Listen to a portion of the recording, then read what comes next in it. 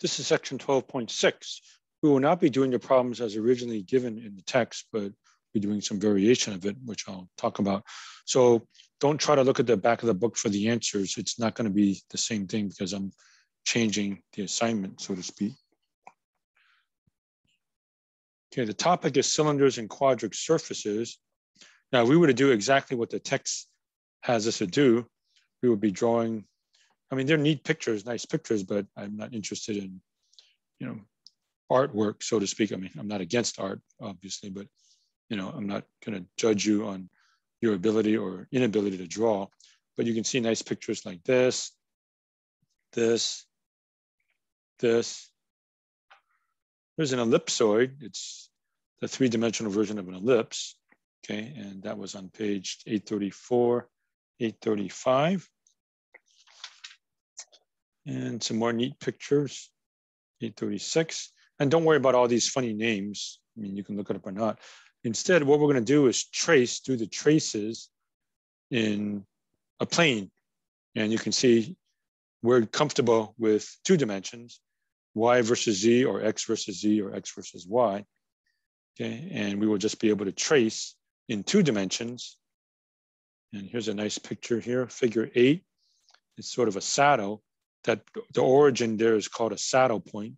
It's because it's a maximum in one direction and a minimum in the other. We'll talk more about that another time. But for instance, this point here is a saddle point. If you look this way, then it looks like this is a minimum. But if you turn 90 degrees and you look over here, you can see that outline there. That's going to be a maximum if I go this way. So a saddle point is both a maximum and a minimum, depending on how you look at it.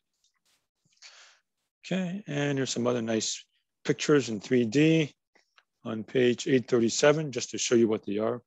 This is an ellipsoid, 3-dimensional version of an ellipse, something called an elliptic paraboloid. So you could see a parabola or an ellipse, depending on how you slice, so to speak. The saddle is technically called a hyperbolic paraboloid. Okay, here's a cone. And one of the definitions of cone is not what you and I normally think of as a cone, like an ice cream cone, but it goes forever, both up and down. So that is another definition of a cone. There's nothing wrong with the previous definition, but one definition of a mathematical cone is, imagine that good cone, it just keeps going up, up, up, up, and down, down, down, down. Hyperboloid of 1 sheet, hyperboloid of 2 sheets, and they have corresponding equations. Don't worry too much about the names. Okay, so what are we gonna do? We're just gonna take traces on the coordinate planes. And here's a hyperboloid of 2 sheets. This looks like a paraboloid, depending on how you cut. Looks like if you cut this away, you see a circle. I see a circle here. If you look this way, there's a parabola. And if you look this way, it may also be a parabola, right? So that's what we got. Now for the homework, I'll just show it to you. So again, don't look at the back of the book for any of this. We're doing 11 and 20. So it actually doesn't matter if I assign an even or an odd. None of the answers in the back of the book. Okay, use traces to sketch and identify the surface. We're just going to trace in the coordinate planes, x equals 0, y equals 0, and z equals 0, according to the homework. And what does that mean? Okay, so traces in the x, y, y, z, and x, z planes. Okay. And for this video, I'm not only doing 12.6, I was going to go back and clean up some other stuff from 12.5 and some previous sections in preparation for the test or exam. Okay, so going back to 12.5, let me just finish some other stuff here. Okay, you're given 2 lines, looks like they're giving you symmetric equations. This is T and this is S, and they're asking you, do they intersect, parallel, or skew? So I solve for x. X is t plus 2, y is -2 plus 3, and z is -3 plus 1. And for L2, x is s plus 3, y is 3s minus 4, z is -7s plus 2. So line 1, line 2. So the vector, direction vector v1 is 1, -2, -3, which are just the coefficients of t, 1, -2, and -3. And V2 is 1, 3, -7, the coefficients of S, 1, 3, -7. Okay, so they are not scalar multiples of each other. You can't multiply this one by something to get that. So they're not parallel. Okay, now to determine skew or intersecting, X has to match, Y has to match, Z has to match. In other words, T plus 2 equals S plus 3, which means a little bit of algebra, T is S plus 1. Also, negative 2 plus 3 is equal to 3S minus 4. And also, negative 3T plus 1 has to be negative 7S plus 2. So we try to solve. Okay, so I plugged in Y is negative 2S plus 1, that's T, right? Plus 3, a little bit of algebra. I get negative 2S plus 1 is Y. And from the other equation, Y is also 3S minus 4. So 2 equations, 2 unknowns, a little bit of algebra. Set negative 2S plus 1 equal to 3S minus 4. This comes out to be 5 equals 5S, S equals 1. And if I plug back in, that means T is 2. So is that consistent with all 3 of them?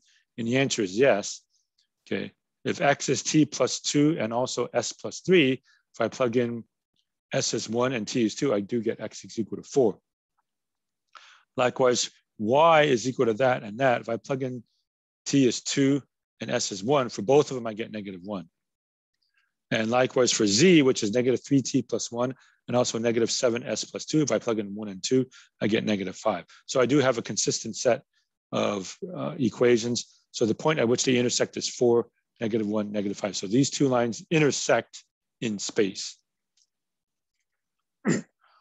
Okay, then I'm just going to show you 12.559 also, where they give you these 2 equations. Okay, so we're trying to come up with parametric and symmetric equations of the line of intersection. So here are 2 planes that intersect. So the intersection of 2 planes would normally be a line. So if you can imagine folding this into 2 planes, that they would touch at a line. So come up with parametric and symmetric equations for the line. So I just find 2 points. Find 2 points of intersection. I arbitrarily set Z equals 0, which means 5x minus 2y is 1, 4x plus y is 6. Multiply the second equation by 2. Gives me this. I messed up the first time. Add them up, I get 13, x equals 13, x is 1. And plug back in, I get y equals 2. So 1, 2, 0.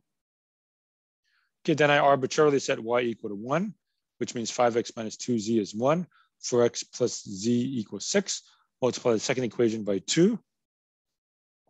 5x minus 2z equals 1. 8x plus 2z is 12.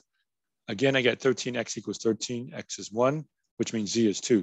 So the other point is 1, 0, 2. So I found 2 points, which are on both planes, 1, 2, 0, and 1, 0, 2.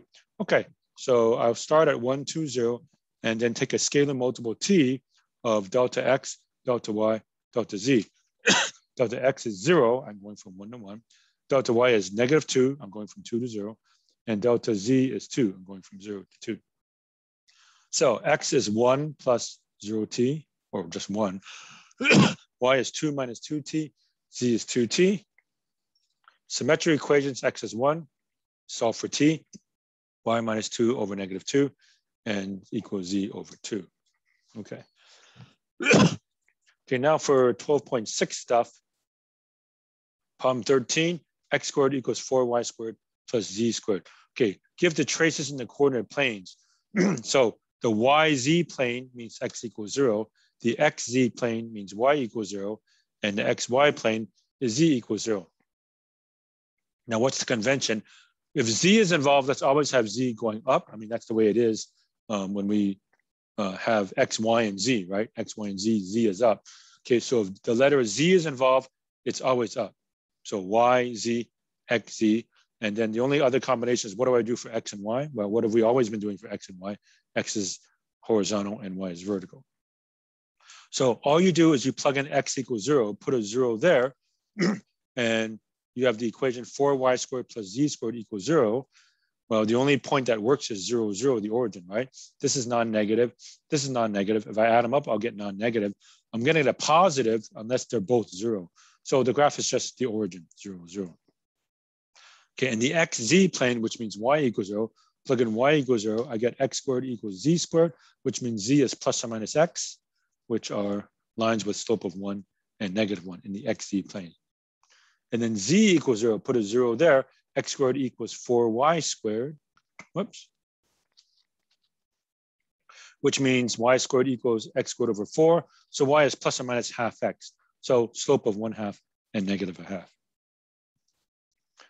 Here's 15. 9y squared plus 4z squared equals x squared minus 36. I plug in x is 0. 9y squared plus 4y squared equals 36. That's an ellipse. Divide by 36. Y squared over 4 plus z squared over 9 equals 1. Y and z. So now your brain kind of gets mixed up. You have to pretend that's like x and that's like y. So x squared over 4 means I go 2 left and right. I know you're used to y being up and down, but now in the YZ plane, Z is reserved for up, so Y is horizontal. So 2 left and right, 3 up and down. So that's the trace in the X equals 0 plane or the YZ plane. Y equals 0, put a 0 here. So I have 4Z squared equals X squared plus 36. Subtract X squared, divide by 36. Z squared over 9 minus X squared over 36 equals 1. That's a hyperbola, which goes up and down. Z is the way Y used to be. So it goes like so crudely. Finally, z equals 0. Plug in z equals 0. So I have 9y squared equals x squared plus 36. Subtract x squared, divide by 36. Y squared over 4 minus x squared over 36 equals 1, which looks pretty much similar to that. It goes up and down. So it looks generally something like so. Okay. And then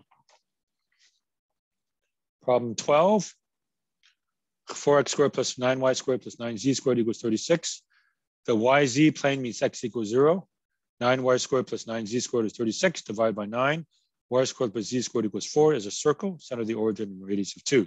Y, z, z always goes up. Y equals 0 means the xz plane, you might recall. So plug that in there. 4x squared plus 9y squared equals 36, divided by 36. X squared over 9 plus z squared over 4 equals 1 is an ellipse. So 3 left and right, 2 up and down, goes like so.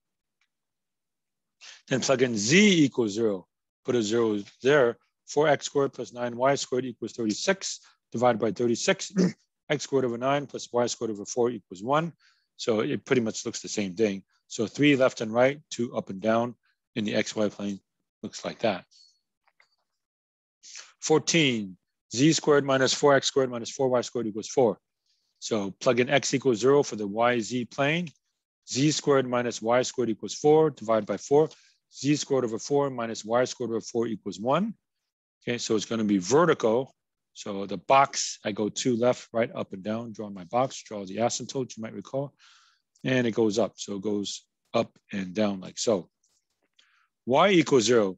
Z squared minus 4x squared equals 4.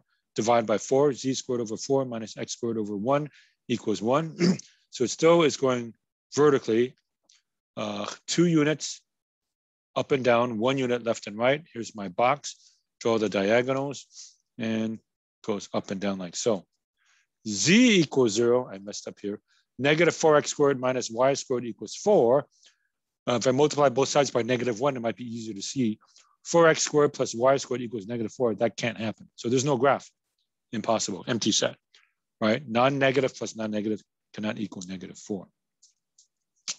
Okay, problem 16 looks like this. X equals 0 means y equals negative 3z squared. So mentally, you have to think of that as like x equals negative 3y squared, what we're used to in the yz plane. That's a part of the opening left. Y equals 0. 3x squared plus 3z squared equals 0. Divide by 3, x squared plus z squared equals 0. All you have is the origin. And then z equals 0. 3x squared plus y equals 0. Y equals negative 3x squared. I recognize that as a parabola, which opens down. Okay, 18. X equals 0. YZ plane, negative y squared plus 3z squared equals 0. Y squared equals 3z squared. Square root property, y is plus or minus radical 3z, or z is plus or minus 1 over radical 3y. That's about 0.577. So slope of positive and negative 0.577 going through the origin in the yz plane. Y equals 0. 3x squared plus 3z squared equals 0. x squared plus z squared equals 0, all you have is the origin in the xz plane. Z equals 0, 3x squared minus y squared equals 0. That means y squared equals 3x squared. Square root property, y is plus or minus radical 3x, slope of radical 3 and negative radical 3 through the origin. And 20 was the last one I was going to show you. X equals y squared minus z squared. X equals 0, you get y squared is z squared. Y is plus or minus z, or z is plus or minus y. Slope of 1, negative 1 in the yz plane. Y equals 0, x equals negative z squared. So I think x equals negative y squared. That's a parabola opening to the left. And then z equals 0, I get x equals y squared, parabola opening to the right. Again, one other thing I wanted to emphasize, R is a position vector. Remember, R is a position vector which emanates from the origin. So R is x, y, z. If R is x, y, z, you end up at the point x, y, z in parentheses. Okay, so that's the section. While I'm at it, let me go back and fill in some other details in preparation for the test. 12.227, you have the vector I plus radical 3j. All right, so 1 radical 3, a little bit of Pythagorean theorem, this is 2. So cosine of theta is a half, which means theta is 60 degrees. So the angle of elevation is 60 degrees. Number 3, the point given was 2, 2.4, 3.5, and parallel to 3i plus 2j minus k, which means the position vector, or the direction vector, is 3, 2, negative 1. So using the formula R is R0 plus TV, you can put this on your cheat sheet. So R0 is 2, 2.4, 3.5. Notice it's the same as this, only this is a vector. That should be more angle braces, sorry about that. Plus a scalar multiple T of 3, 2, negative 1, the direction vector. Okay, so that's 2 plus 3t, 2.4 plus 2t, 3.5 minus t. So the parametric equations are x equals 2 plus 3t, y equals 2.4 plus 2t, z is 3.5 minus t. For the symmetric equations, just solve for t. So t is x minus 2 over 3, which is also what? Y minus 2.4 divided by 2, which is also z minus 3.5 divided by negative 1. So there we go. 31, you're given the points 0, 1, 1, 1, 0, 1, and 1, 1, 0. Let me call them P, Q, and R. First, I formed a vector PQ, which is delta x, delta y, delta z. So from P to Q, delta x is 1, delta y is negative 1, delta z is 0. P to R, from 0 to 1, delta x is 1. From 1 to 1, delta y is 0. And from 1 to 0, delta z is negative 1. Take the cross product, I, j, k, 1, negative 1, 0. 1, 0, should be negative 1, sorry. Okay, which is I times